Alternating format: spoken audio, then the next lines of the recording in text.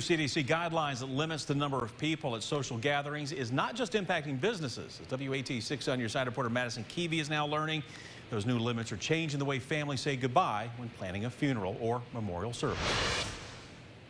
When families walk through these doors at Rose Mortuary, they're here to plan a service for a loved one they've lost. The staff here works with them to create the service they envision. And with new public guidelines limiting the number of people at public gatherings, those services are still possible, but they might look a little different. This is so new. We haven't had a ton of pushback. Everybody's kind of still in the questioning phase of what life looks like kind of going forward.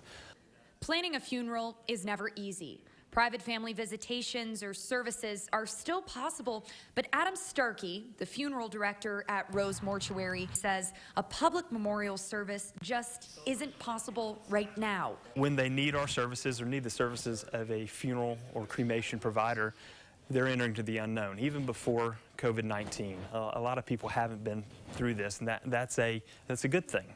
And so just know that as funeral service providers, we are here to walk with them through this process.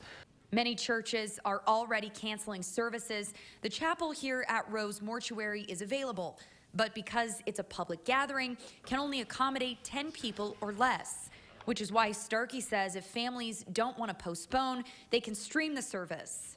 We are using Facebook Live and other video streaming services in order to stream services, if that serves the family's needs, and then also recording services. These new guidelines are also impacting the healing process.